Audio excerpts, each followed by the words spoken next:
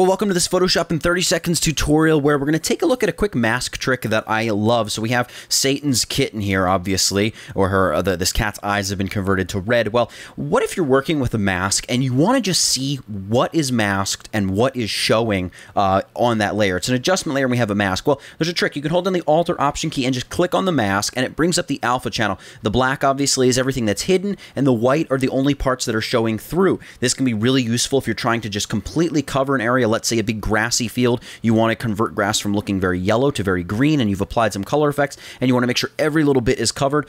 Go in here, jump into the alpha channel, and just make sure all of that area is painted white after you've, obviously made the very fine edge selections. So, and then holding down the Alt or Option key and clicking on the mask again brings you back to the composite image view where you can see everything that's going on. The other thing is you can temporarily disable a mask without getting rid of it or without shutting the layer off by holding down the Shift key and selecting the mask. You can see it gets rid of the mask while still leaving that layer active. So now the entire image is that red as if we've never even masked it. Hold down the Shift key and select that mask again to activate the mask again, to bring it back.